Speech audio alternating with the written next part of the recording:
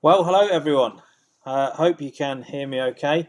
I'm trialing some new software, so fingers crossed I can see the chats actually. So I think we're all good. Can I just get a thumbs up from anyone who can hear me? Hope you are all receiving this loud and clear. I think there's a few of you on already. As always, we'll just give things a few minutes to get warmed up. Let's have a look. I'm going to test the chat out on my squeaky slidey drawer.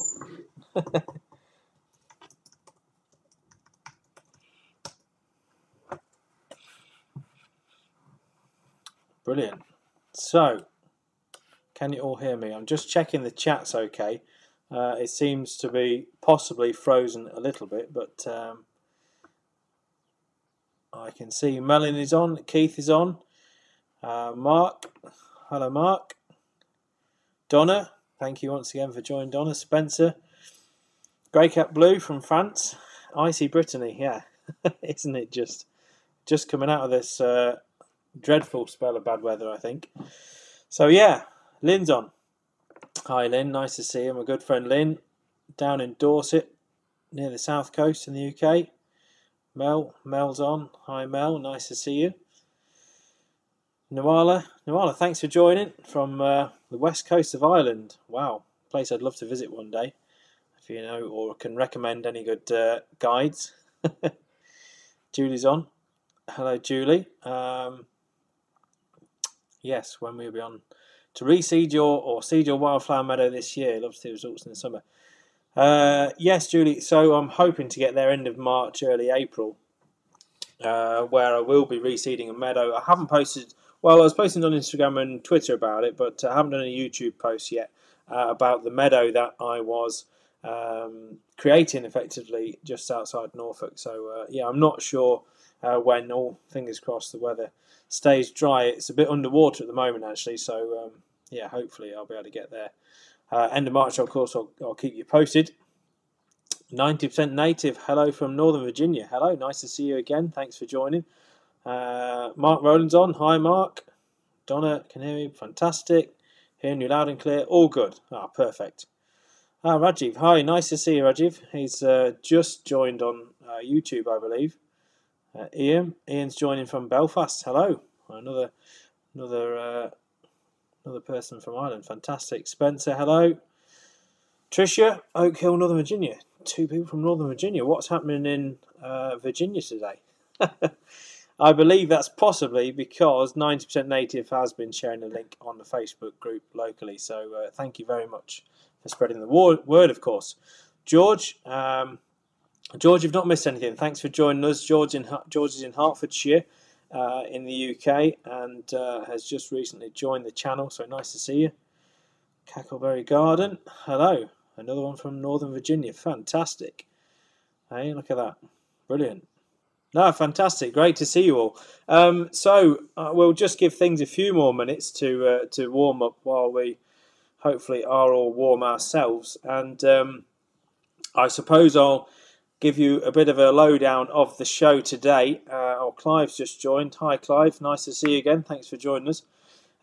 Yes, so today's programme got a very special guest from India, and he's hopefully going to be joining us live. I say hopefully, come on, let's have a bit of faith in the good old internet. And he's going to be joining us live and telling us a little bit about what he's been doing for the last 10 years.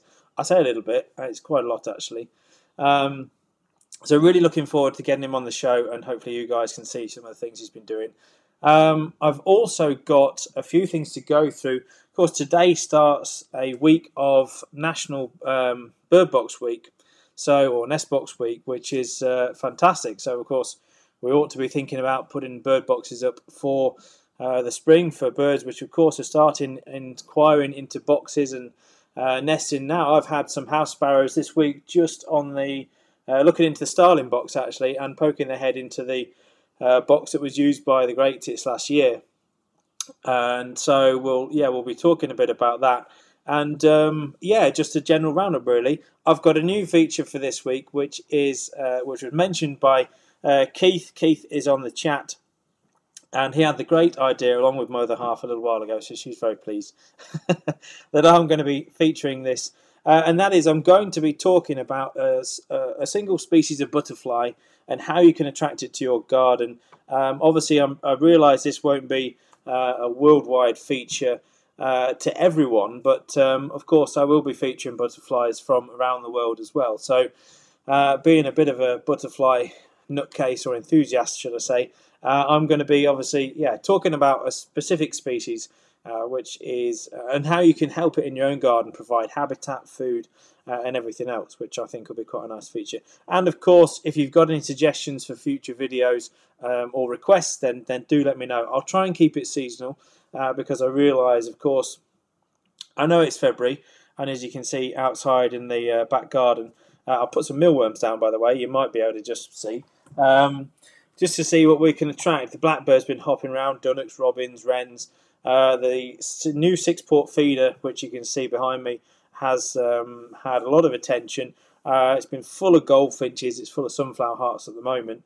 And for those of you that haven't seen it already, check out my latest video on how to feed the birds in your garden and the 3 best foods you can be using at these very cold times to help birds in your garden, of course. Yeah, and that went down really well, actually. There's a lot of people been watching that, and hopefully that will be giving you a few ideas of what you need to be feeding the birds at this time of year. But yeah, got a bit of a thaw here. The snow is just melting, dripping away. I'm pleased in a way. It's meant that I've not been able to do a lot this week. So yeah, it's been a bit frustrating in many senses. I started a job in North London week before this week, so but I only got a couple of days in before, of course, the snow turned up and ruined things or halted play for a bit. So hopefully I'm planning on getting back there tomorrow, actually, which will be nice to get back to work. But it's now at that kind of, really annoying kind of slushy melting stage, which just makes everything look ridiculously horrible. But hopefully we'll be out of there soon. We'll be back to dry ground again and double figures, I think, even in the UK this week, which will be nice. And of course, better for our bird species. I've just been absolutely flat out nearly this week trying to keep the bird bath defrosted. Birds, of course, need water this time of year. And I've had so many visitors. Many of you may have seen a little video I posted to Twitter, which I will post to YouTube after this, of some of the birds that have been visiting, which have been starlings, robins, house sparrows, wood pigeons, collared doves, blackbirds, all the usual suspects, blue tits, great tits, all using the bird bath to bathe and to drink, even in these freezing conditions they need to. So if you can, do try and supply a nice fresh source of water. I know it's tricky, but yeah, do that if you can, of course. And the bird feed, keep that going. And as I say, I won't go through it all now, but if you do have any questions, drop me a line, obviously, on the usual channels, and I'll be happy to help about how to feed your birds. But equally, as I say, the video is now up on YouTube, and the 3 best foods you can be using. And I think that's pretty much worldwide. Obviously, it will vary a little bit where you are. But yeah, do have a look at that if you are not sure. Right, let's have a catch up on the chat. So, Herefordshire Gardener, thank you, nice to see you again. Wet Herefordshire. Well, I should imagine it will be with all the snow that's thawing. Alan Johnson, hi. Tuscan's come back. Nice to see you. Look forward to this. If you get time, what can you recommend for wildlife to grow up and over an arch? Needs to be evergreen. Well, Tuscan, lots and lots of climbing options, of course. Evergreen ivy is obviously a very, very good one. Provides a great source of nectar for a lot of bees, butterflies and insects, wasps in particular as well, in the late summer months. And of course, ivy is a crucial larval food plant for the holly blue butterfly in the UK and in Europe as well.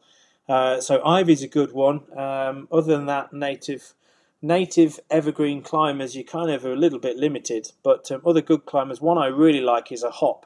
Which of course we used to grow a lot in the UK, but now not so much. And they are the traditional larval food plant, should I say, of the common butterfly. So many of you may think nettle is the normal food source, which they have adapted to lay on now.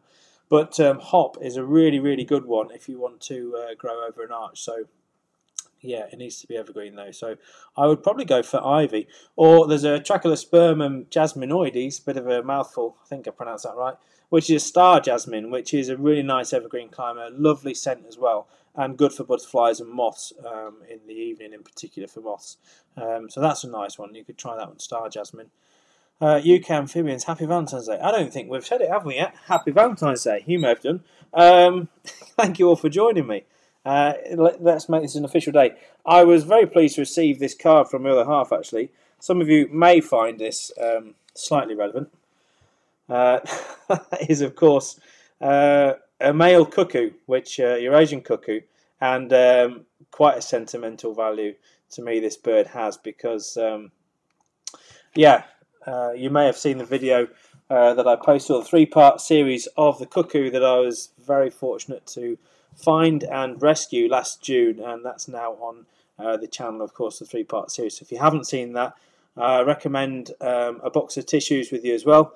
It was a little bit hard watching it back for me, but a wonderful story of the release of these fantastic birds. Of course, they make the yearly migration to the Central Republic of Congo in Central Africa and back every year, so absolutely phenomenal. They're red listed endangered species now, of course, in the UK. I know there's many species of cuckoo around the world, and many of them which do travel some fair distances to carry out their life cycle. So yeah, but happy Valentine's Day to you all. And you might notice there's a bit of greenery, wrong finger, behind me, and that I did buy for my other half. It was just I thought the house needed a few more house plants in it, and yeah, cracking specimen. I've completely forgotten the name of it now, so don't ask me. But so thank you all for joining me on Valentine's Day, and thank you other halves as well, of course, if they're not watching. Anybody out there who has, Donna in particular, was trying to weave this slot into her busy schedule of the day before she was about to carry out some cutting some posts, I think, as a romantic gesture for her other half. So yes, hope you're all having a wonderful day, of course. So let's just have a quick catch up on the chat. Spencer, first time they came to my garden was yesterday. Wow, nice one, Spencer. Yeah, no, hopefully you keep seeing an influx of birds. Obviously, with the cold weather, it brings a lot of them in. And highlight for me this week, and I have been filming it, I will bring it to you as a video coming in the coming week or so. The field fares and redwings, of course, Scandinavian visitors. You may have seen one or two of the videos I've done on these birds previously, but I got some fantastic footage of them absolutely stripping my holly tree bare of berries. Hollies, of course, a great plant for the northern hemisphere. They're evergreen, they provide good cover for birds, nesting potential, nectar source in the spring. In the UK and Europe, they're the holly blues, springtime choice for a larval food plant, and of course the berries nationwide. I actually, when I was in the States a few years back, I witnessed a flock of cedar waxwings, which are very similar to the waxwings we get in the UK. And I witnessed a flock in one of these holly bushes. Fantastic birds, absolutely striking. If you don't know what they are, look them up. They are incredible. And of course, I haven't seen any this year, but they usually come over again with the fieldfare and the redwing from Scandinavia to gorge themselves on rowan berries, crab apples, rose hips, and the holly berries, of course, and many other berries. So berries, berries, berries, great for this time of year for feeding the birds naturally, of course, if you can. So native shrubs to include holly, rowan as a small tree if you're looking for a small tree for the garden, almost second to none for its feast of berries that it can provide for many birds, obviously, throughout these hard times. Let's have a look. Herefordshire Gardener, Chestnut Moss and Marvel de Jour. I think you put Albert, I'm sure you mean Jour. Marvel de Jour, what an incredible moth. If you don't know what they... sorry, I've completely pronounced it wrong. It's Marvel de Jour. Which...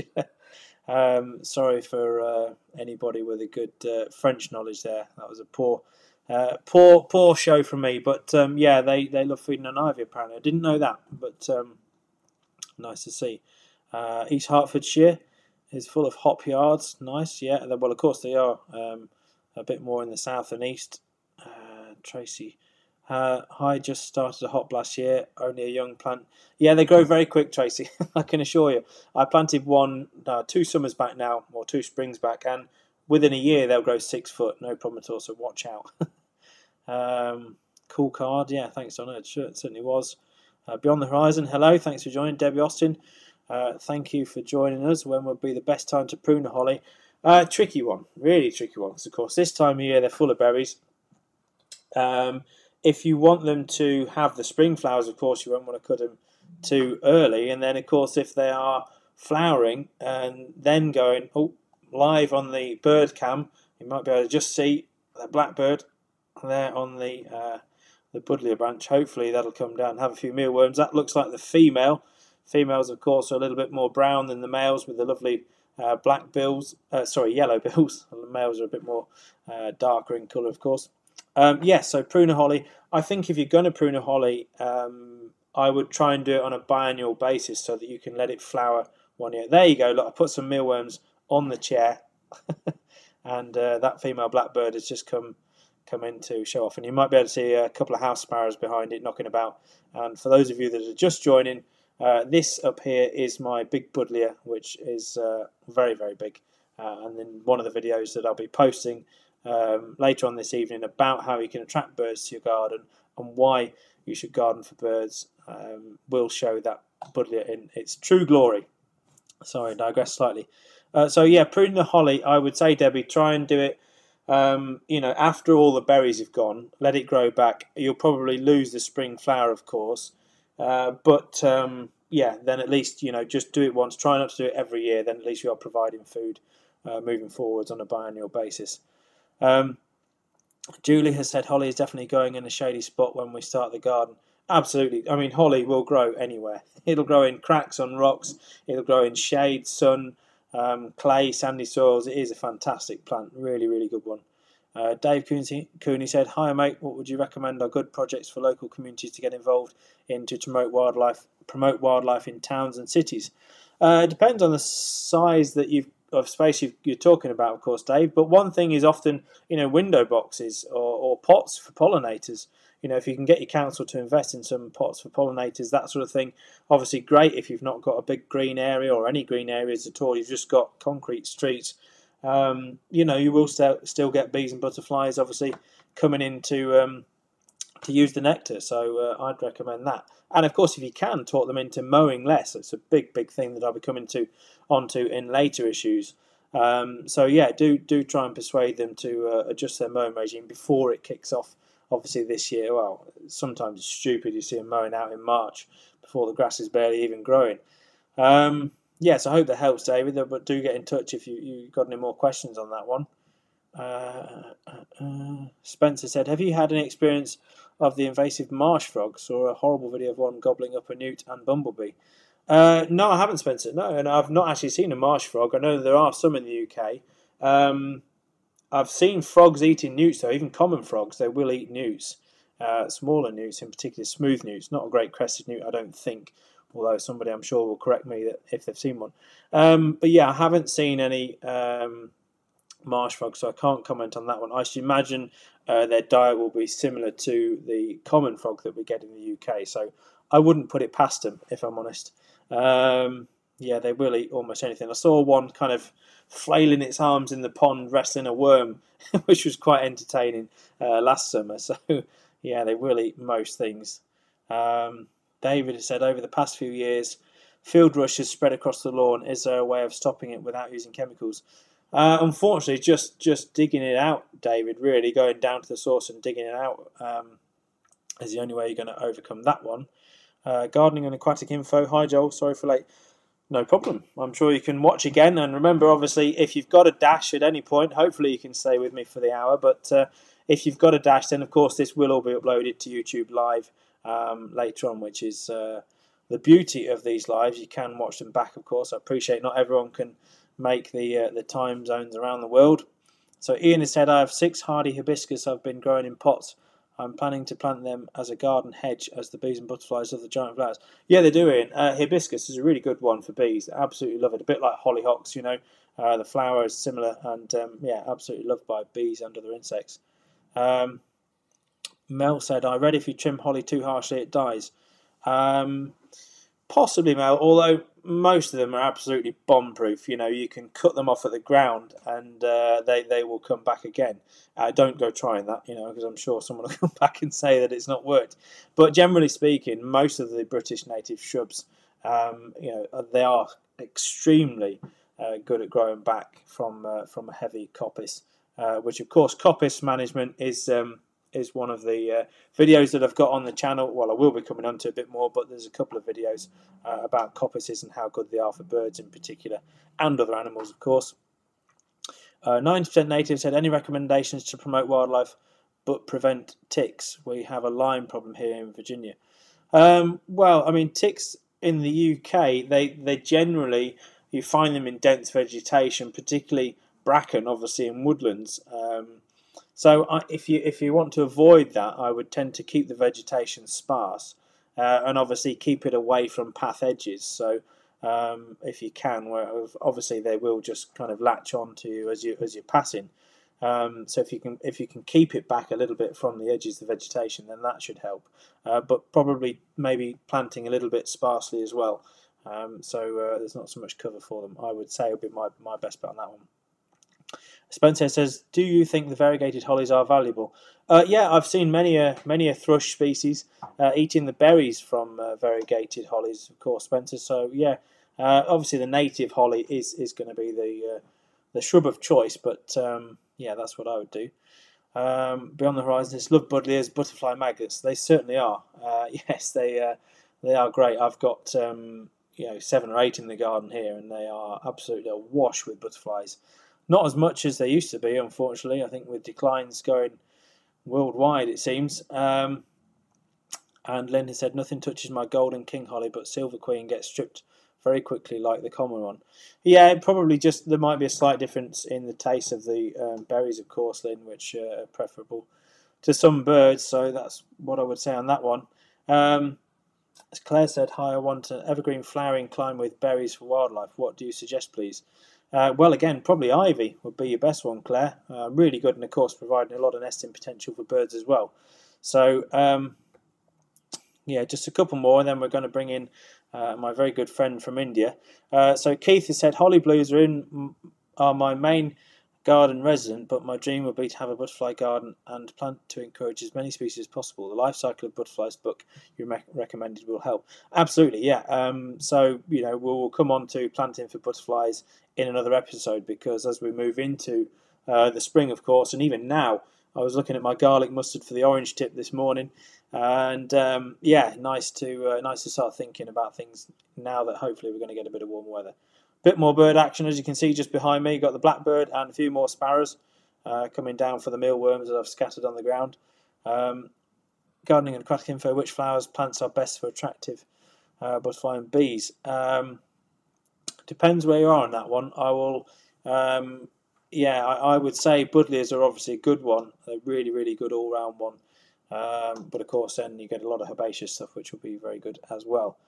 So I'm going to bring in my guest now as a few more questions, but I'm going to come back to those shortly. So yes, I would like to introduce you to my good friend Krishna, who I heard about his story through another friend of mine who will be coming on the show in a few weeks' time when things calm down a little bit. He's a bit busy with some work at the moment, but yeah. So I heard about Krishna's story through him, and it's a really heartwarming one, I think, because it's my long-term ambition to, buy. Well, I wish I could buy, half the agricultural land in the UK and rewild it and turn it into meadows and ponds and trees and woodlands. But hey, I haven't got a couple of £1 billion kicking about. So, but he's done a very similar thing in India, and yeah. Well, I won't spoil it. I shall let him explain. So I'm going to bring Krishna in now. With a little bit of luck.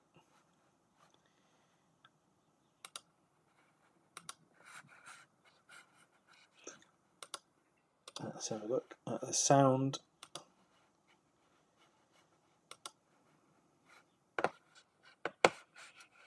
Krishna, can you hear me okay?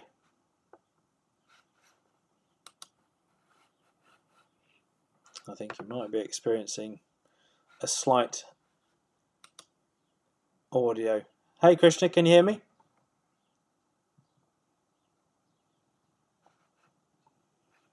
Bear with us, folks. The joys of using new software. Can you hear me okay, Krishna?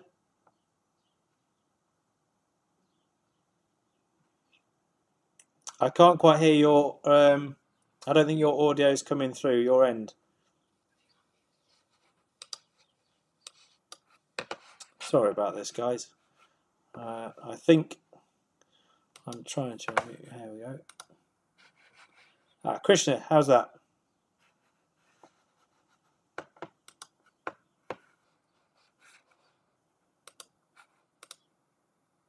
Can you hear me now? Can't quite hear you yet. Let me turn the volumes up a bit.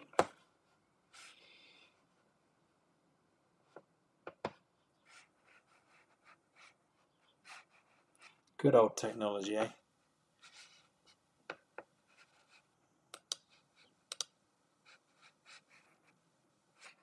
Yeah, I can't quite hear you, Christian. I've got the volumes are all at my end, so I don't know whether it's maybe the settings on your end, possibly.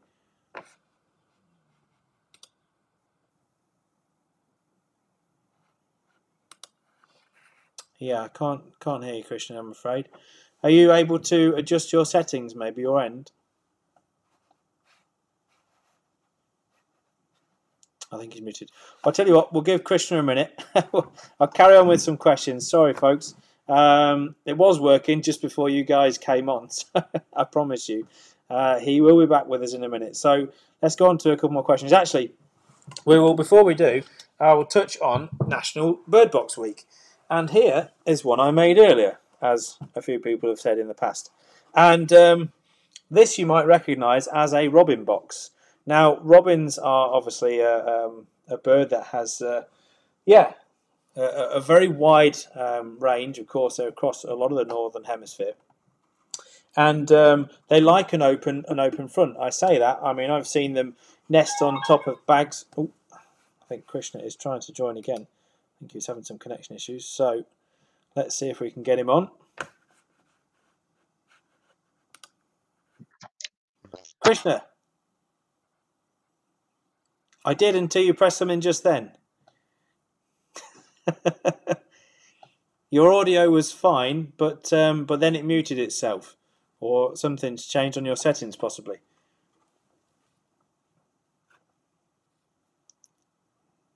No worries, no worries.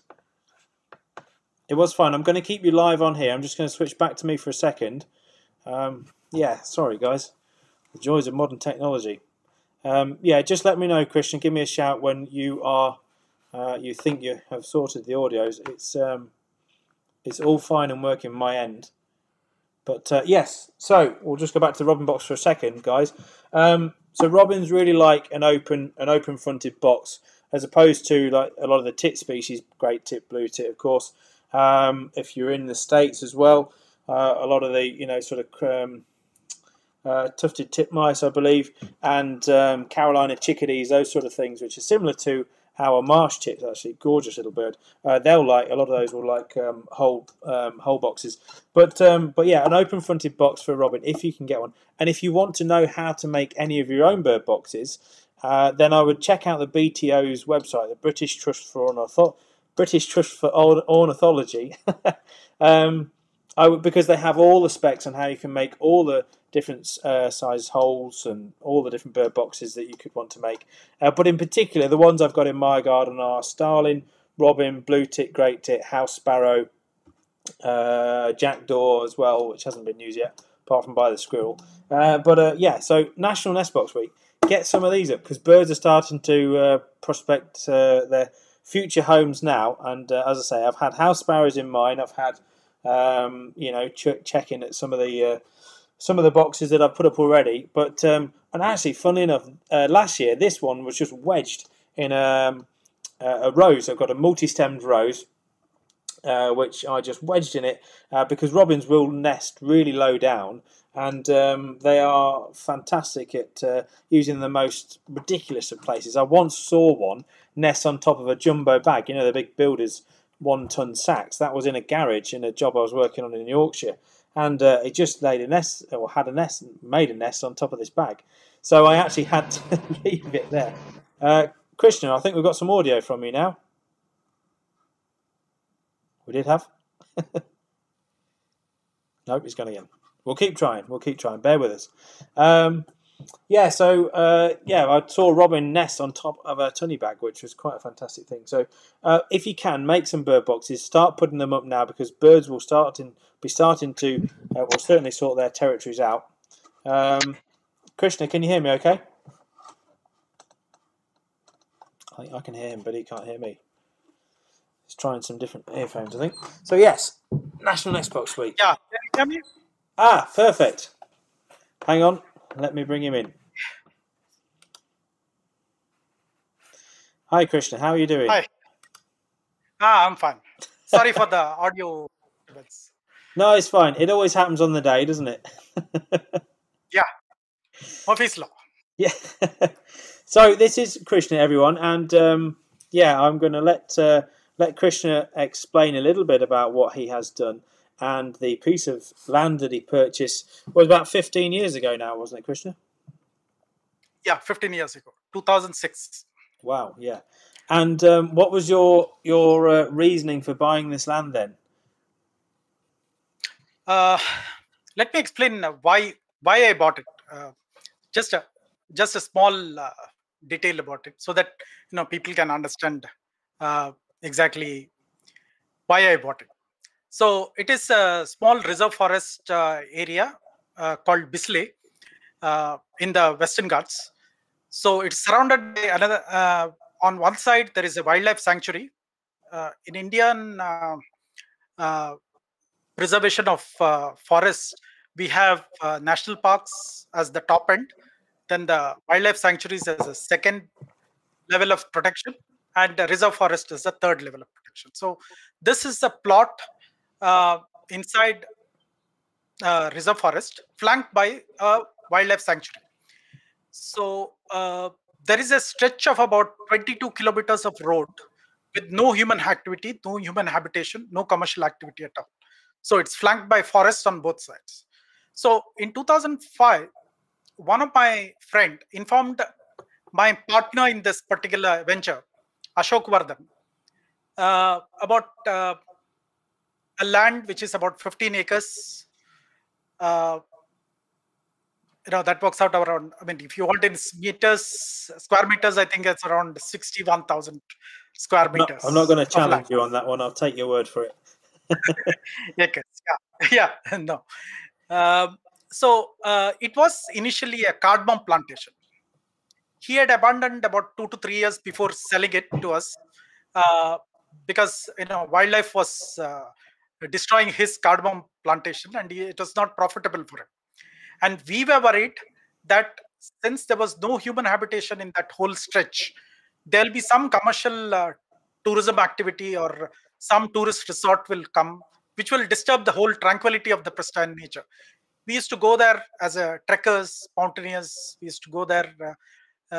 You first finished when you visited when you were a student, didn't you? Some maybe 2 or 3 years ago. Oh yes.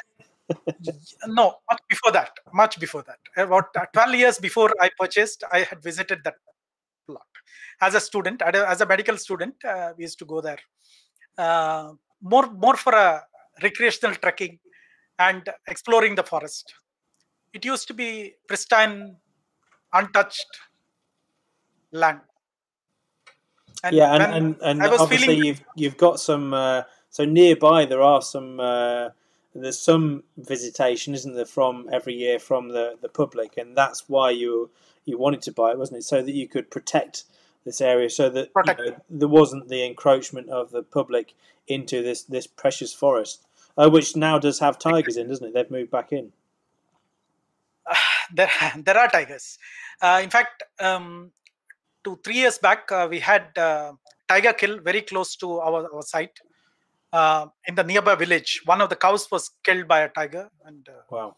So we know that there is a tiger in that area. Yes. We have seen the fog marks of the tiger, but haven't physically seen the tiger in that No, probably a good thing. area. Good thing, yes.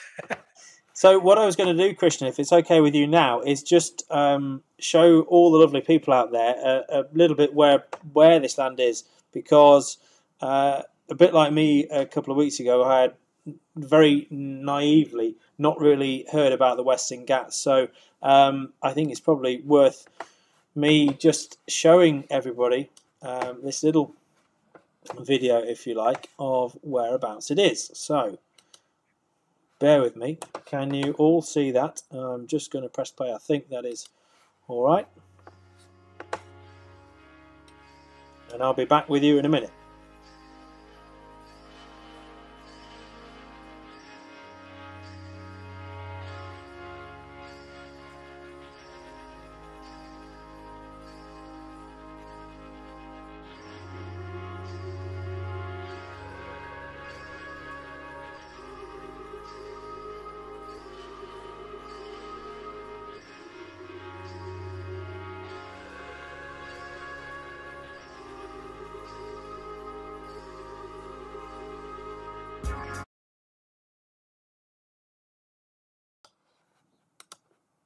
I'm going to pause it there because I just wanted to bring Krishna back in, because you can actually see on that there the cabin, can't you? Now, would you like to explain to everyone a little bit about that cabin as to where it came from and why you got it there?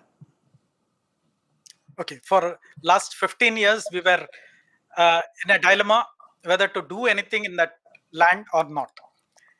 We after purchase, we left it pristine, allowed the nature to do its own job of looking after itself and bring back whatever cardamom crop had destroyed in that area. But And because you live about 3 hours away, don't you, from where the land is? yeah, I live about 3 hours away, around 100 kilometers away from this place. So I visit there once in a while. My friend visits quite often. He's retired. He used to have a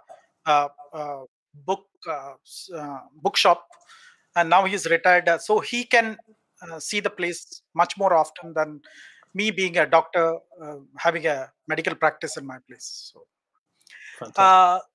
And it was a lot for the students, because part of the aim was to monitor what was there, wasn't it? To see what wildlife was moving back into the area, and I think, obviously, as you've said, because this is in such a remote part of the country, it's a lot of travel to get there and back in a day. So part of the reason for you doing it was for accommodation for the students to monitor the wildlife, wasn't it?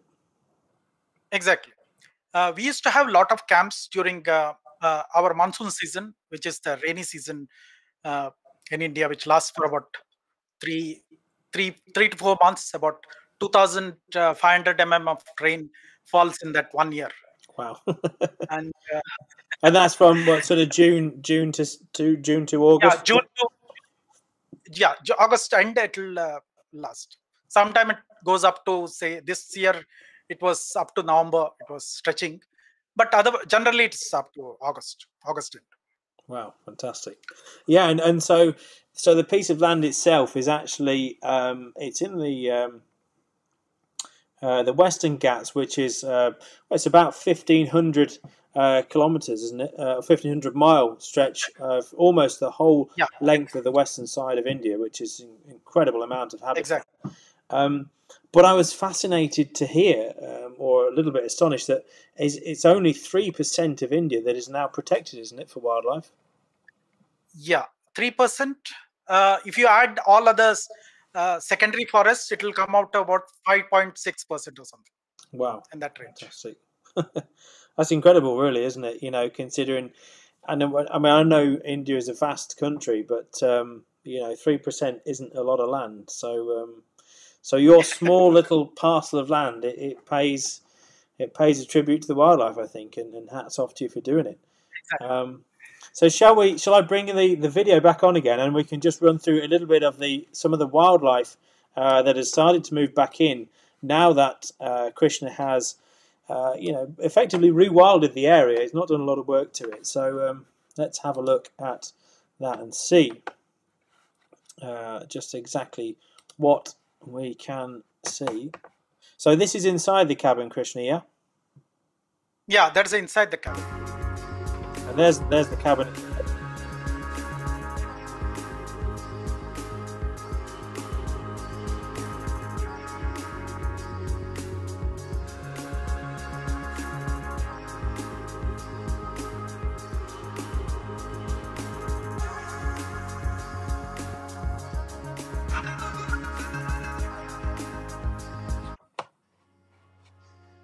And that's a path going, and you can see the frog.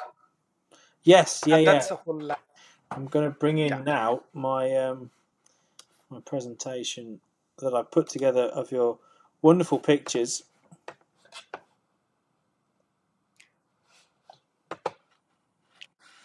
Which is,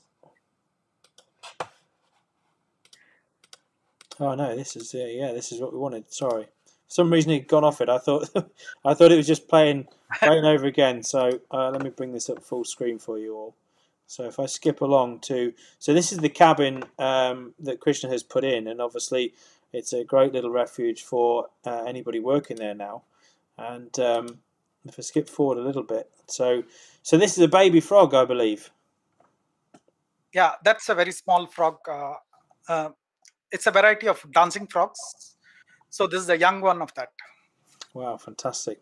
And the dancing frogs, I've since learned through Krishna, that they have this wonderful display with their legs where they lift one leg up a reasonable way to... did we decide whether it was a display to other to females or a bit of a warning to males or a bit of both? Oh, we are not sure. One of the reasons why we started this cabin is basically that. Till now, during monsoon season, we'll go there. A lot of friends who get together, all the scientific students go there and list the varieties of frogs. But unfortunately, we don't have few data. Why there's dancing frogs, which are only endemic in that area. They are not found anywhere. Yes, yeah. So that's why we want to have a continuous study, and for that, those who are doing research has to stay in the site and check them out day to day and find out. Yeah, fantastic. Well, let's have a look at some of these wonderful creatures. So there.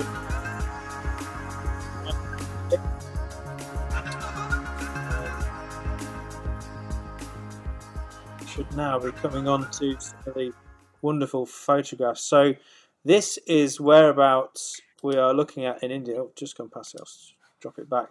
So you can see. So the purple is the Western Ghats, isn't it, Krishna? This is a northwestern. This is called a Northwestern Ghats mountain rainforest. There are two parts: the northern Western Ghats mountain forest, and the southern tip has got a different type of mountain forest called southern mountain forest. If you can see a small black pointer there, that's where my land remains. Fantastic. So yeah, it is quite southerly, isn't it? In terms of its location in India. Wow. Okay. Well, let's move on. You can see we there. have about 5% of geographical area which is under forest, and we have about 16.7% of world's population and about 18% of livestock in the rest of the area. Wow. Quite a few numbers, because there's over 1 billion people in India now, isn't there? Yes, over 1 billion. Wow, that's phenomenal. Okay, let's move on. So this shows you a bit more of the habitat and the terrain, doesn't it? Yeah, it covers the four states of India, and what you're seeing here in this picture is a peak called Pushpagiri, and behind that there is one more called Kumar Parvat. The whole area, what you're seeing, is adjacent to my plot. It is on the other side of the road. Okay, yeah. that's a wildlife sanctuary. It's much more protected than the area surrounding my plot, which is the reserve forest. Wow. So this is the area called Pushpagiri Wildlife Sanctuary, and the the trees here are basically evergreen mountain trees, Yeah. uh, and there is a evergreen tall trees, and below that you have bamboo, cane, and other middle range trees. Wow. I thought I'd stop on this one because this is when we come back to Krishna. It's his background at the moment. Yeah, this is my background. So what you can see is the area which is slightly above my plot. It is in a slight higher elevation, so I could take a contrasting picture of what you just saw earlier, that peak, which is now covered by cloud, and the area of the forest, which is uh, next to my land. I mean, even my land is exactly similar because it's contiguous as well as undisturbed. Wow. Yeah. Beautiful landscape. Yeah. So I should imagine you get a lot of cloud cover. What sort of altitude is it where your land is? This is around about 1,000 meters. Wow. Okay. So yeah. Yeah. Fair way from sea level. Yes. And this is the waterfall. This opposite your land, Yeah, isn't that's a waterfall. Yeah, that creates a river called Adole, which later goes all the way towards the coast, nearly 100 kilometers, and reaches my town, very close to my town, and then So that enters goes the all river. the way out to sea from there. Yes, all the way. Amazing. Wow. So you can almost take a canoe from your land back to your house. No, the problem is there are a lot of hydel projects which are have come trying to stop that, and there are a lot of dams. So it's a mess which is going on in the name of development. Yes. Wow. This is a lovely picture. This is, and this is just up from your land, isn't it? A bit further along the road. Yeah, that small hillock what you see is called Kannadikallu. A little translation will be like a mirror stone. Wow. So because there's a stony area which is nearly about 600 meters, uh, uh, which is which reflects sunlight and gives sort of a mirror-like illusion. Wow. From my land, I can travel. You can see the right side slope.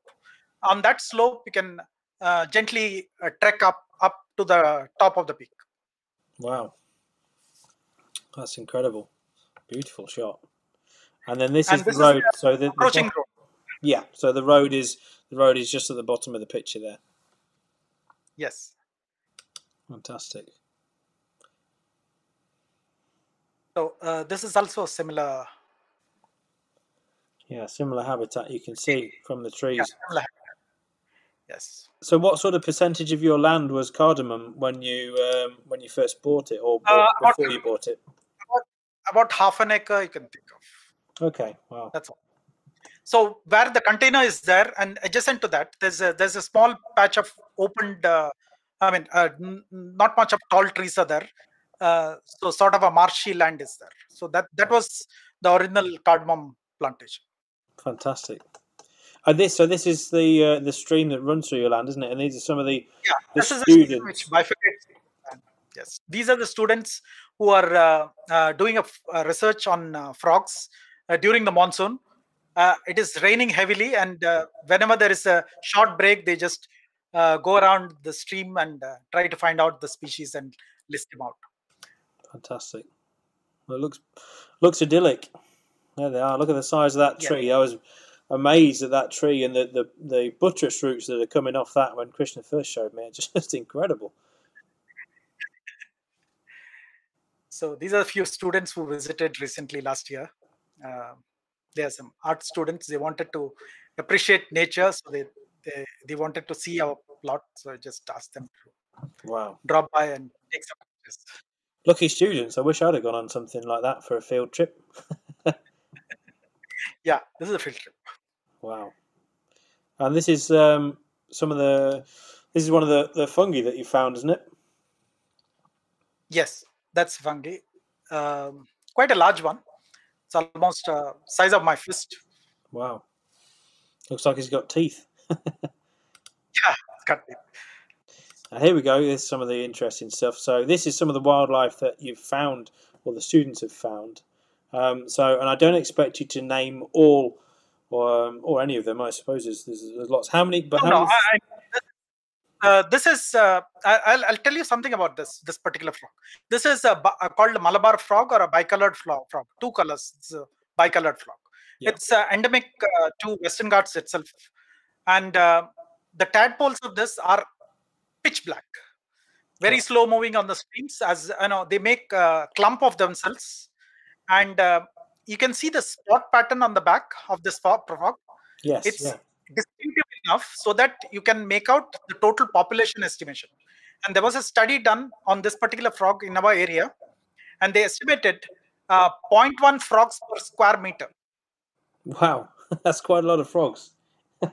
Yeah, quite a lot of frogs during rainy season. So one of the feature is as you go closer to this particular frog, it feigns death Oh wow. Well, we have to escape. the grass snakes in the UK. For those of you that are Yes, familiar with grass exactly, they do. snakes, and they do the same thing. They open their mouth and they feign death, which is something that a few snakes do as well, I believe. True. Oh, fantastic! What a beautiful frog. He's a nice one.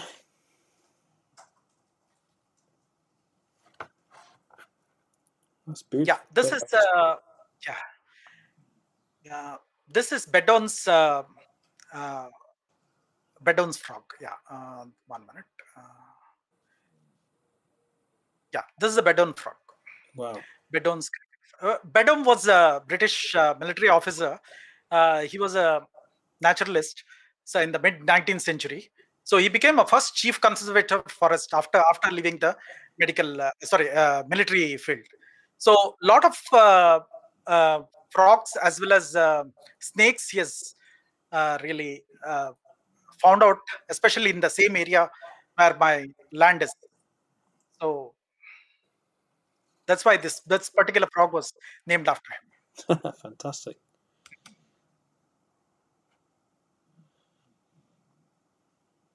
Now this one is I'm going to hazard a guess at this. He's doing his very best to imitate a leaf by having that line down his back.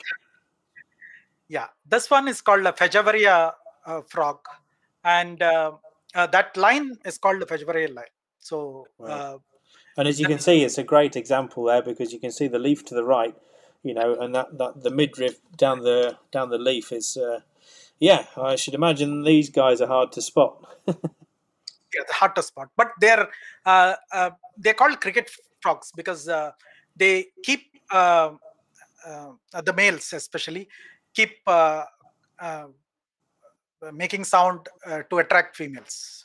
Oh right. So wow. They are noisy frogs. Yeah. So hard to spot, but easy to hear. Yeah. Yes. Wow. This is what I would probably class as a typical tree frog. Yeah, this is Malabar gliding frog or Malabar flying frogs. Wow. You can see the web space between the two. Yeah, so it uses that to glide, and it can glide nearly about 9 to 12 meters. Wow. Across one tree to another tree. So they leap down from they climb up and leap down from the treetop and go and attach themselves to another tree nearby. Fantastic. And they create foam like nests and lay eggs again on the tree. They make sure that they do that above a stream or a small pool of water. So when the tadpoles come out, they fall directly into that water and they can survive. Amazing! Wow, what a beautiful frog! This is one of the few which nests on the tree, and this is the another species. That was the Rhacophorus malabaricus. This is Rhacophorus lateralis. So this one has another great story. it was described by Bollinger, who gave the specimen to Beddoe, and there were only 2 specimens were detected somewhere in 1883. Wow. So till 2000, we didn't know that this particular frog existed because there was nobody who found these frogs. Then there was a group from Scotland who came in 2000. This is from University of Aberdeen, and they found just adjacent to our forest in a tea garden a pair of them. Wow. So from 1883 to 2000, we didn't know they existed, and now we know that they exist. It's an endangered species. This again, like the other one, which we saw, the green one, builds a nest in the nest, and what you can see beside beside the frog is a nest. And this was captured by a friend of mine, Oh. who got both of them together, like the frog as well as the tadpole. Yeah, that's incredible. Sorry, I skipped forward there, but yeah, you can see those tadpoles quite clearly in those leaves. I've seen it a lot, on David Attenborough documentaries and things, of course, where frogs in the forest will just lay eggs in these small pools of water inside plants, which is quite incredible. And yeah, some of them, I believe, will climb great heights to find these little pools of water, won't they, up trees? Yes, exactly. There is one more astonishing thing about this. This changes color. It changes color to green, from brown to green. The same individual changes color between brown and green. Fantastic. So probably that was the reason why they didn't really find out that a distinct brown colored one existed. They must have mistaken it with the green colored Malabar gliding frog. Wow. Yeah. Easily done, I suppose. Yes. So let's move on. So more students carrying out research. Yes. Now that's not a frog. Even I know that's not a frog. That's a scorpion, one of the heterometrous species. Wow. It's blackish green. Sometimes it comes out on the photograph as a green, probably because of the light reflection. A bit like the sort of iridescence we have it with. Those of you Yeah. that are familiar with the butterflies of the UK will know about things like the purple emperor, and of course, some of the South American butterflies, blue morphos, and things like that, which of course seem to have this iridescent colour depending on which way you look at the wings. Of course, quite phenomenal. Wow, yeah, another amazing insect. Now this is up my street. Yeah, it's a rustic butterfly doing a mud puddling. Yeah, of course, a lot of butterflies around the world. Any of you that have seen butterflies in big numbers on the ground where there are puddles, of course, you will see them with their proboscis out, absorbing or imbibing the salts and minerals, a bit like these are, which will be, there you go, classic photograph there. And you can see this is the painted sawtooth. The other, that's a painted sawtooth. Wow. Beautiful. And the earlier one, I think you missed one of them. Small leopard. I think you missed that. Oh, the orange. If I go back, this one. Yeah, that's a small leopard. Wow. Yeah, similar to some of our fritillaries, like the silverwash fritillary in the UK, of course. Yeah, similar to fritillary. Yeah. I think it comes in the same fritillary group. Yes. Yeah, I believe it does. And that's definitely not a butterfly. This is a grasshopper, a blue-green grasshopper. That's all I could get. I don't know what the species theme. No, I think you've done well to identify all those. Yes. Amazing. Right. This is Nephila pelipes, female. Sorry for any of you spider haters out there. This one is found mainly in the primary as well as secondary forests. Females are large, males are very small. Females grow up to about, say, the body length is itself around 5 centimeters. Wow. And overall, they come up to about 20 centimeters. And the males are 5 millimeters. Wow. Incredible. And I'm assuming probably after mating, the male becomes the female's dinner. May not be. They have lot of uh, different varieties of tactic to choose the best male.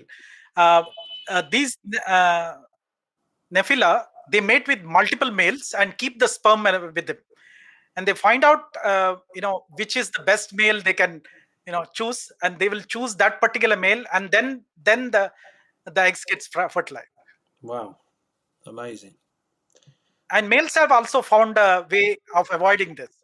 They have started plugging out the female genitals so that they don't chain their uh, to other males. So it's very complex studies going on in this particular species of giant golden orb spider, Wow, golden orb weaver, I think they call it. amazing.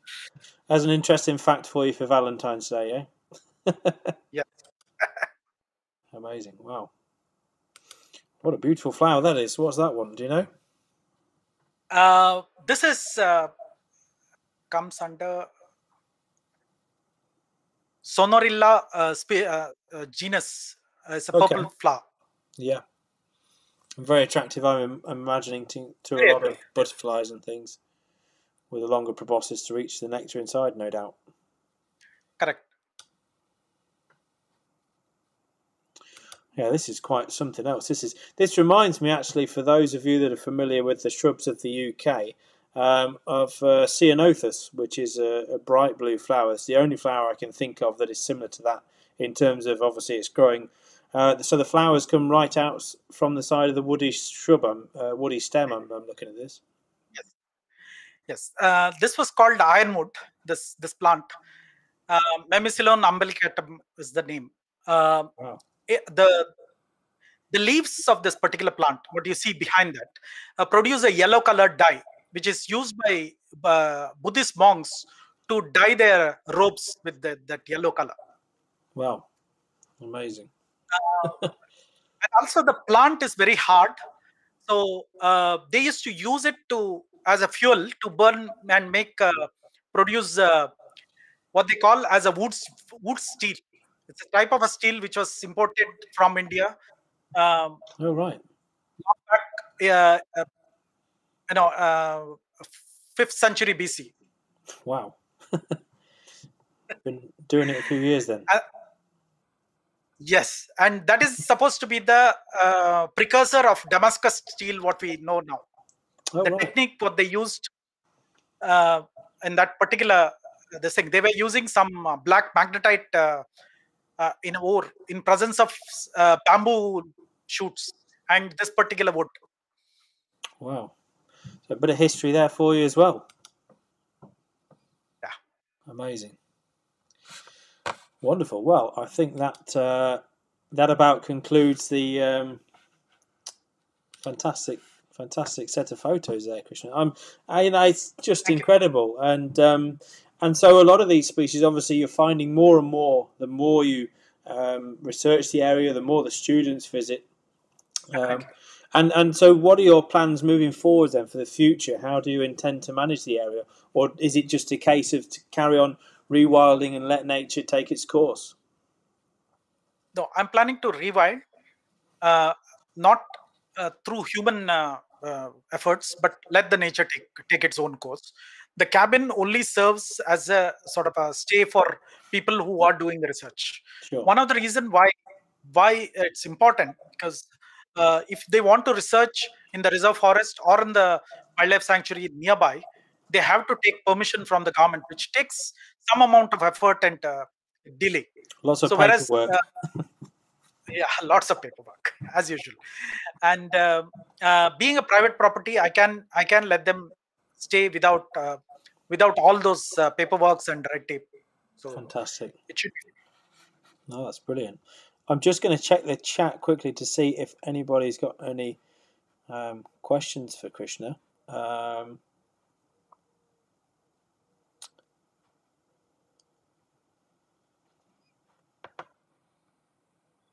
Rajashri has said, Nephila spiders are not harmful to humans. Oh well, that's good then. Yes, exactly. They are very friendly for spiders. Wow. And Mel said the frogs are amazing. So much. How many species of frog have you recorded there now, Krishna? Uh, the last survey was about 32 species in our land. Wow, fantastic. That's We incredible. have around 138 species which are endemic to that area itself, the whole forest. Wow. 138 out of the 158 species are recorded from India. So you can imagine how many are just they are just endemic to that part of Western Ghats. Wow. And so that's pretty impressive to say that you've already got a fifth of India's species of frogs already on the land, which, yeah, well, hats off to you. That's incredible. We have to find out exactly how many are there now. Yeah, well, keep looking. I'm sure there'll be a few more to find yet. um, let's have a look.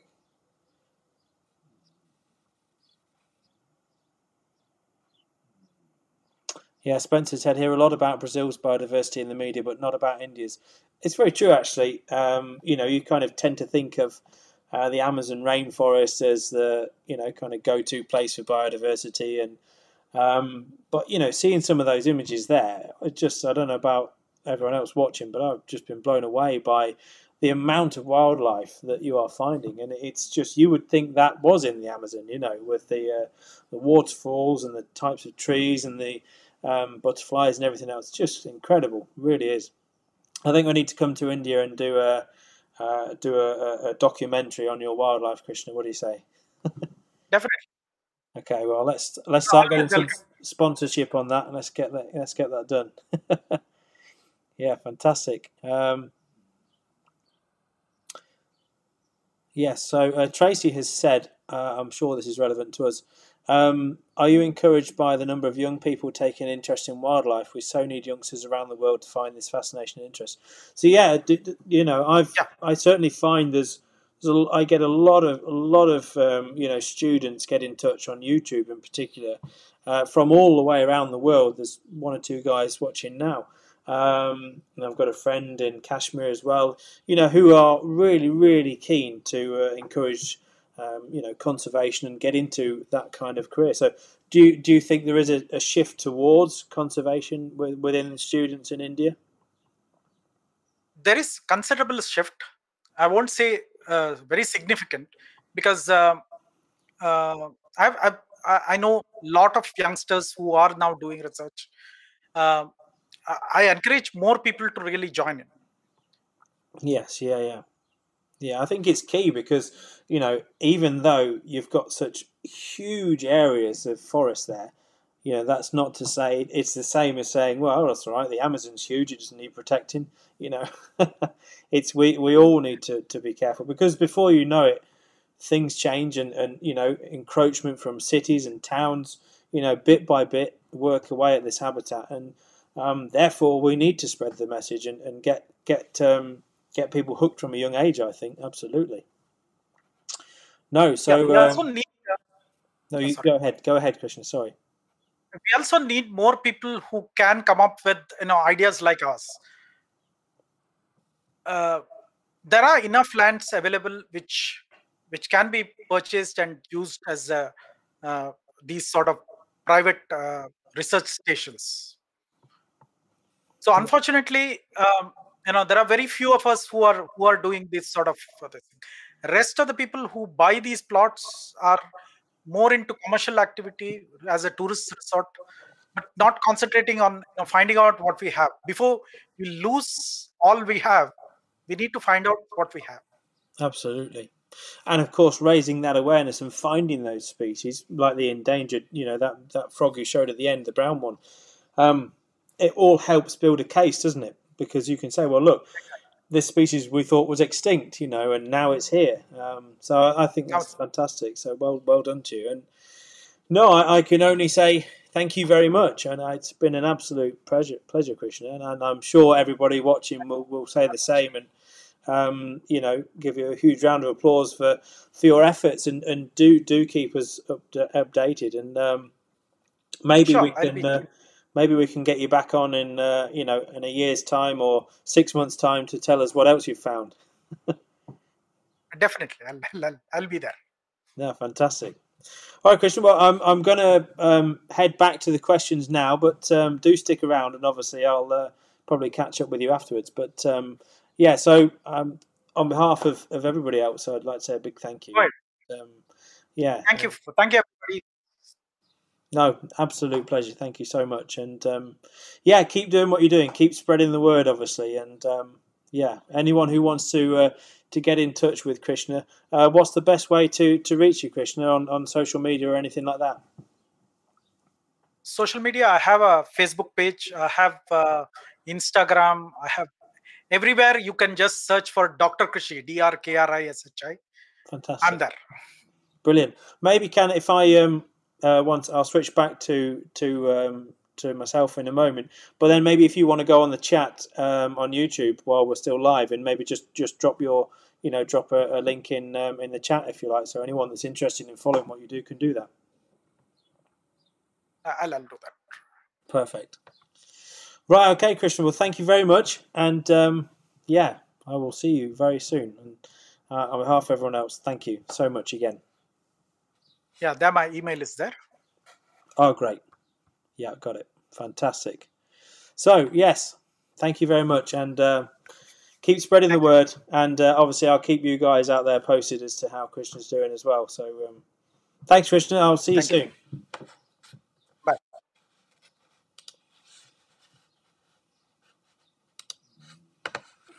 Well, that was truly inspiring, I think you'll agree. To go out and selflessly buy a huge plot of land to secure it for wildlife. I can't say that I know many people that have done that, and to then actively encourage research and the next generation to follow in Krishna's footsteps and pass on the importance of wildlife conservation, I think is an absolute brilliant legacy to leave. So, thank you so much to Krishna. That was incredible.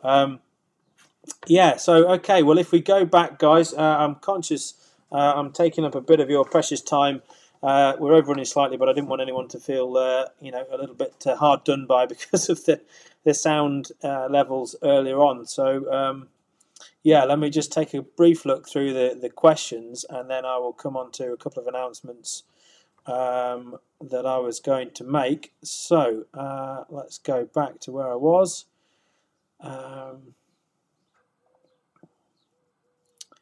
So Keith had hollies. Yep.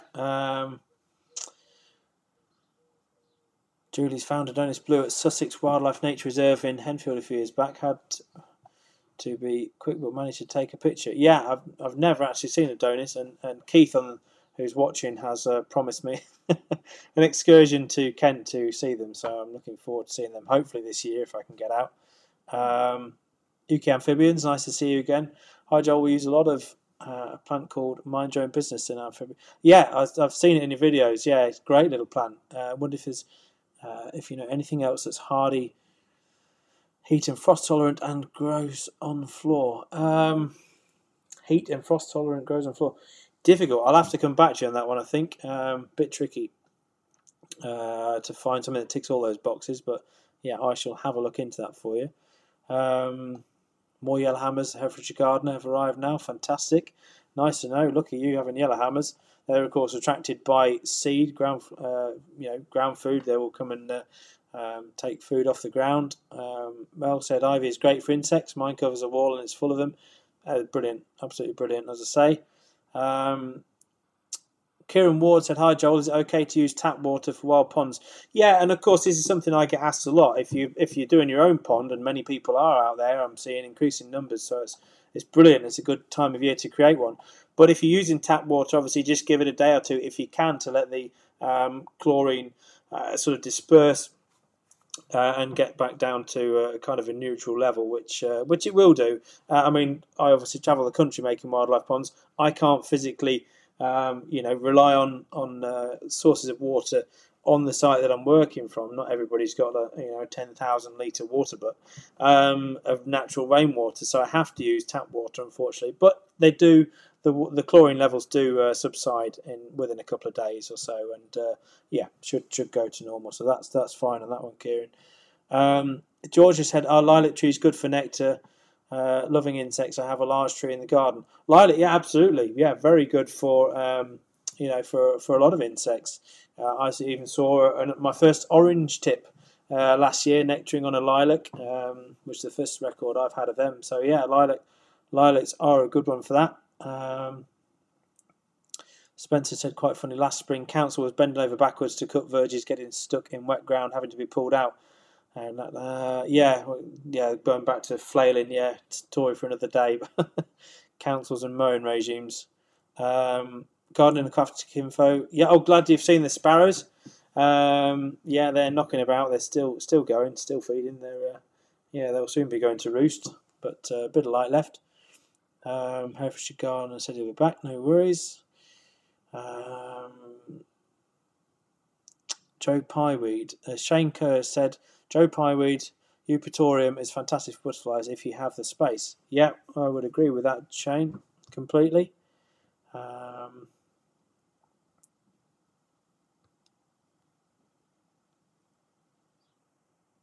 have a look. So Mel said a good one. If access is a problem, so we're talking again, as I said before, National Nest Box Week, so start getting your bird boxes built. I will be doing a video shortly actually on how to build a few of the more common bird boxes, so hopefully that'll give you guys a bit of help and advice on that one. But as I say before, BTO, British Trust for Ornithology, go on their website and check out the boxes. They've got all the specs, all the dimensions and everything. Generally speaking, you can just use 6-inch gravel board that you can buy in builders merchants for fencing, which is as good as anything I find for making bird boxes. Would you still cite the boxes high up? If we get some put up, we may not be able to clear them at the end of the season. Yeah, so height. I mean, the height, generally speaking, for boxes, I would go for, if it's tip boxes on a tree, for example, I would go 6 to 8 feet as a minimum. If it's robins, they will nest almost at ground level. And the great tip box, so this robin box that I was telling you about earlier, the great tit's nested in the big rose bush, which you can just see. Actually, I will get the hang of this finger pointing at some point. That is my giant dog rose, which is behind the buddleia. And this robin box was wedged in the middle of that, about 4 foot off the ground. Sadly, I think a squirrel came in and decimated the chicks because I found a load of nest material sort of sprawling out of the box. Last summer. So it was a bit of a sad sight, that. And so I will be putting it higher up next year and in a better spot. I didn't think the squirrel would be able to get in because of all the thorns and the rose, but obviously it did. So that was a shame to see. Generally speaking, bird boxes 6 to 8 feet if you can. Then obviously make sure you can have a hinge lid so you can clean them out. This time of year, of course, is a good time to be checking your nest boxes, pulling all the old material out. A lot of birds will like to make their own nest from scratch. So pull the old material out. Be careful of fleas. Yes, they are likely to overwinter in boxes and old nest material where it's warm. So do be careful. Put some goggles and things on if you can, gloves and that, because they do.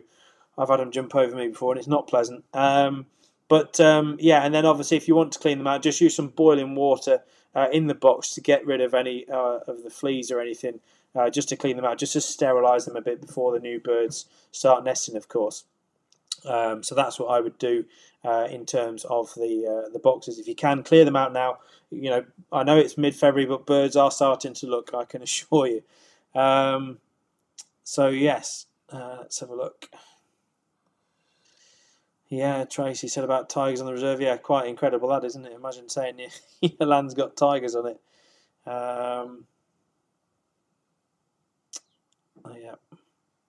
Yeah, 3%, Debbie. That is a shame for India. But then I guess there's not a huge percentage of the UK. I'm not sure on the number, but it's not a big number. I know that.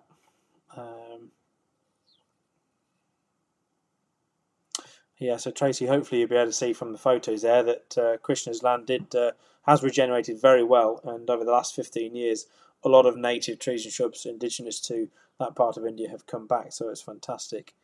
Cackleberry Garden said we have enormous deer have an enormous deer overpopulation. There is a good bit of wood here, or woods here. We are on a wooded acreage, but the deer have decimated the underbush, destroying all the habitat for wildlife here. Yeah, so deer can be a problem. I think I've touched on this before, because of course they will eat anything up to, well, reasonably thick shoots. So of course any trees and shrubs that are looking to establish themselves on the ground are going to be decimated by. I mean, in the UK we've got muntjac deer, roe deer, fallow deer, red deer. So you tend to find you get a bit of a monoculture if you're not careful, where the branches of a tree start just out of reach of the deer, and there isn't much vegetation below that. So of course your ground nesting birds or your warblers that are going to enjoy things like bramble thickets and all that sort of stuff, obviously their habitat is stripped down. So it can be a bit of a problem on that one. No real easy solution on that, apart from releasing some wolves maybe.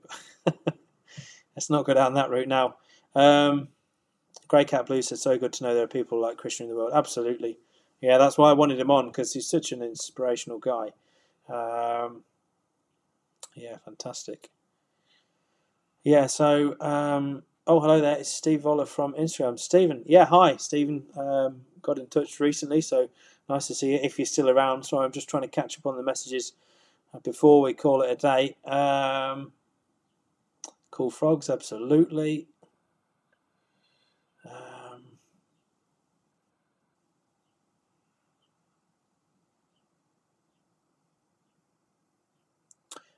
So just scrolling down now. 1 second, I think I'm catching up.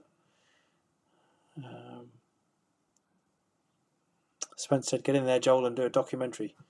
You could be the new Attenborough. Right, easy with statements like that, Spencer. There's a big boots to fill. Yeah, but I'd be absolutely delighted. I have got plans to go out to India. There's a few people that have asked me to go out there to film some of the wildlife, so I will hopefully be bringing that to you guys when COVID permits and all that. But can't wait to get to India. It looks like an incredible place. Anyone that's been, do let me know their experiences.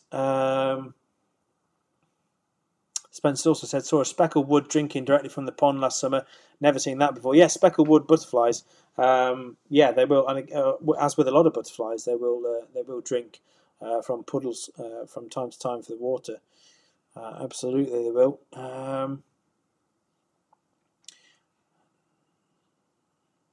Stevens again. Donna said, if I had money, I'd want to create sanctuaries too. Absolutely, Donna. Donna, by the way, on Twitter has been doing some great posts recently of her field fairs and various different birds going to her numerous feeders. Hats off to you, Donna, for your feeding stations. They are quite incredible. They are absolutely a wash. Well, of course, do remember as well with your feeding stations to clean them out on a regular basis. A lot of disease and pathogens can be spread through bird feeders, of course, so do clean them out on a regular basis, and the food that drops on the floor as well. The goldfinches in the garden here are particularly messy and drop probably 50% of what they pick out the feeder, so do try and keep on top of that if you can. So everybody's saying thank you to Christian and keep up the great work, which is, I couldn't agree more with.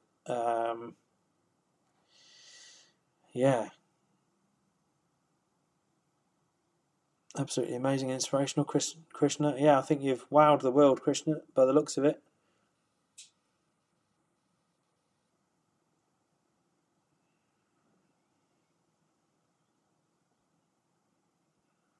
Spencer said you'll be needing 2 hours soon, Joel. Yeah, not wrong, Spencer. So everyone's saying thank you to Krishna. It's fantastic.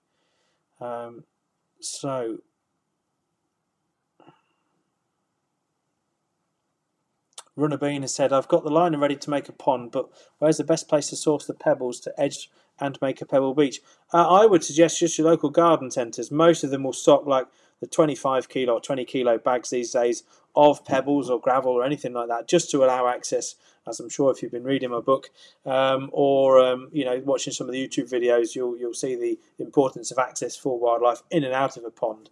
So I would just try the local garden centres. Obviously, if they're open, most of them will stock some aggregate that will tick the box, no problem at all. Clive Laughing Man, bat boxes too, Joel. Yeah, I've not mentioned bats. I feel a bit guilty now. Yeah, bat boxes, if you can. They have a 15mm cavity. I could have brought one in to show you, actually. 15mm cavity for things like your common pipistrelle bats.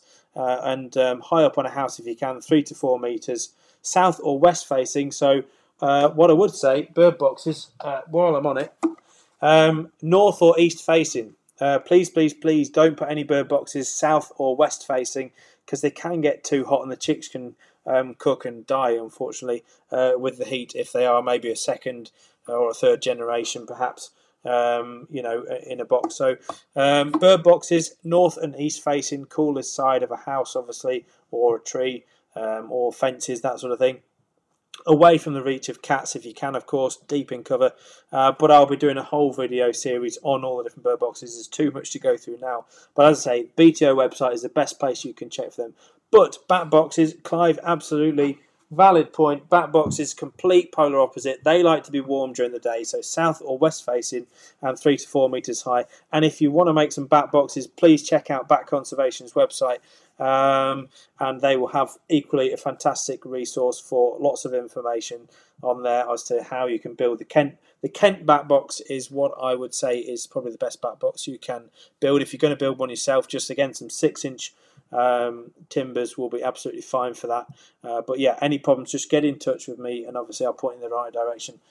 Good point there, Clive. And Stephen Voller, when's the best time to build a pond? Well, anytime, Stephen, really. I'm building them 12 months of the year. So, sooner you get it in, the sooner the wildlife turns up. That's the answer to that one, I think.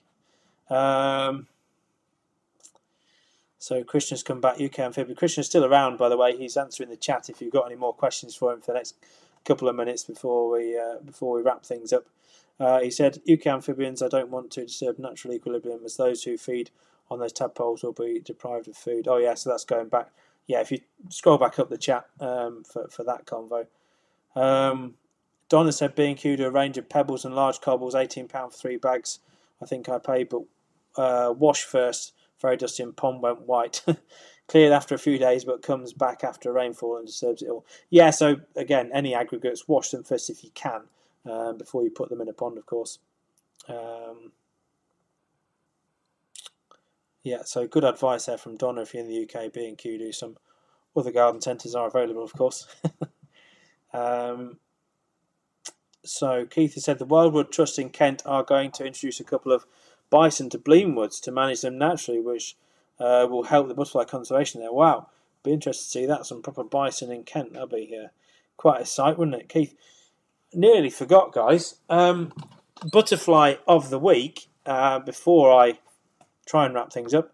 I would like to talk for a moment just about the butterfly that you ought to be thinking about, which you possibly might see towards the end of February in the Northern Hemisphere, particularly the UK and Europe, and that is the peacock butterfly, which have these fabulous eye patches on the wings, which are to replicate the eyes of an owl, because these butterflies do overwinter as adults in the UK and in Europe. So they will be in log sacks, they'll be in barns, outbuildings. So remember, if you've got any peacocks or any butterflies that are overwintering at the moment, so things like red admiral, small tortoiseshell, and peacock, then do leave windows, doors slightly open if you can on any sheds or outbuildings, so they can get out when the weather starts warming up.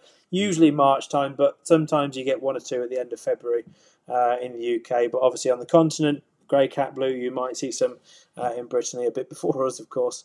But peacocks, yes, so the best way you can attract them to your garden is by providing the larval host plant, which is the nettle, the common nettle. So don't get rid of all your nettles, and of course it's the food plant for a lot of other venetid species, red admirals, commas, and small tortoiseshells. So leave some nettles in the garden, particularly in a sunny spot, and also provide some nectar for them. So things such as buddleias, of course, are a great one. They're out when they're flying. Teasels as well, they do enjoy, and of course things like the hemp agrimony are another good one. But the early emerging ones obviously need, they're all the summer species, of course, when the main brood are emerging, if you like, in sort of June time. end of June. But of course, the overwintering adults will need a nectar source as soon as they come out in February and March time. So good things that you can plant in your garden for them are things like blackthorn. They will nectar on that. That's a very early flowering shrub, blackthorn is, and I've done a video on that on the channel. And also things such as marsh marigold. If you're planting a pond at the moment, do put some marsh marigold in. I've got a great photo which I would show you if I knew where it was, of a peacock on some marsh marigold on the edge of my wildlife pond in the back garden here. So that's another really good source for them. But if you're not sure, then get in touch and I'll give you a few more pointers on those. But yes, peacocks would provide the nectar plants if you can, along with the larval host plants, which of course are the nettles, as I say. And then if you can, leave a shed door or window slightly ajar in the autumn time, and you may find, or end of August really, they'll start going, or even early August, they'll start going to roost, and then they'll stay in that sort of state for most of the autumn and the winter until the spring again, and overwinter as that adult butterfly. So keep an eye out for peacocks in log stacks. Try not to disturb log stacks outside or in barns, for example, during the winter months, because you may disturb them. And they are a wonderful, wonderful butterfly. So David Attenborough's favourite butterfly, the peacock. So a nice way to start our live discussion on butterflies around the world. So I will try and feature a different species each session, of course. Do stay tuned for that one. But the peacock is the butterfly of choice today. So hopefully that gives you a few pointers as to how you can attract them to your own garden and encourage this fairly widespread butterfly. So yeah, good job. I remember that. I nearly forgot to mention it. Crikey. Let's just have one last flick down. Kieran says, hi Joel, any nice tips on how to attract hedgehogs to your garden? Well, access for one, of course, but it is by creating some holes in the fences for them and that sort of thing, gates, etc. But they're gonna need the food, which of course is mostly going to be worms and insects and slugs and snails as well. So providing dense vegetation for these other animals to live, to provide a natural food source for them. So that would be probably the best way, I would say, on that one, Kieran. Spencer said here they are close to reintroducing beavers back to the UK. Would be great if we could get the lynx back too. Well, yeah, you never know. There's hope yet. Be quite interesting to see a lynx, although I dare say it might be a bit too controversial for some members of the public. Re-release Mel saying about the beaver. Yeah, doing well in a lot of areas. The beaver actually is up in Yorkshire. I was speaking to a good friend of mine, Andy, who you may have seen the Adder video on the channel, who actually monitors they've got beavers up there on the North Yorkshire moors, which are creating some wonderful habitats. So yeah, really doing well. Beavers are such fantastic habitat creators, shall we say, nature's habitat creators. 90% native saying there's a great documentary on beavers using a keystone species in the US on Amazon Prime. Right, I might check that out. I'll have a look at that.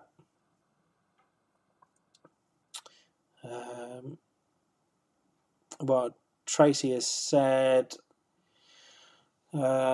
Krishna is keeping his reserve purely for wildlife and research, and how can it be protected for the future? Well, hopefully by staying in private ownership, Tracy, is the main thing. Then at least he can monitor it and pass it on to his kids when he's gone, of course, so they can look after it. And I think we are about there. Keith has said, I look forward to more butterfly chat. So nice to have someone who shares my enthusiasm, and I still have much to learn. So do I, Keith. And you have promised me a Adonis Blue this year, so I will hold you to that if, of course, COVID permits. No, looking forward to it. No, butterflies are my absolute passion, along with all of the forms of wildlife, of course. I am a big ambassador for butterflies and the promotion of creating habitats for them and conserving these wonderful indicators of the environment. Of course, wherever you see butterflies, they are a very good indicator of a good environment and a healthy ecosystem and habitat. So I think that about wraps us up for today, guys. Thank you so much for joining me again. It's been an absolute pleasure and wonderful to see the story of how Krishna has maintained a small parcel of land in India to make sure it absolutely stays as a haven for wildlife for many years to come. So thank you very much. Obviously, if you've got any questions, then do drop them in the comments below. If I haven't answered any, if I've missed any, then I apologise. I will do my best to catch up with it all. And I will be uploading this to YouTube soon after the show, of course, so that anybody who has missed this or joined late, you can see the whole thing live. Well, not live, but you can watch it again, of course, on YouTube. And stay tuned, keep me posted. If you know anybody, following on from Krishna's amazing story, if you know anybody out there who is a wildlife conservation hero, who's someone who's selflessly providing habitats for wildlife, whether that is just in their own back garden or a public space, then do get in touch, let me know. I'm sure you would all love to see some of the stories, a bit like Krishna's, around the world of people who are doing their utmost to protect and conserve wildlife. So if you know of anybody, then do recommend them to me. If you want to get in touch, you can get me on the email, which is wildyourgarden@gmail.com. That's wildyourgarden@gmail.com, and drop me a line on there, and of course I can follow that up, no problem at all. And stay tuned for I'm going to be uploading a video shortly, hopefully maybe later on tonight. But I have promised the other half a nice meal and a few hours out from social media. So looking forward to that. But yeah, do keep in touch via the usual channels: Twitter, Instagram, YouTube, of course.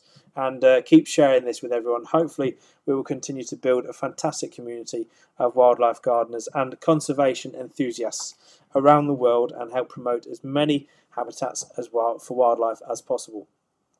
So join me in 2 weeks again, and I'm absolutely 100% going to just check the date so I don't get it wrong.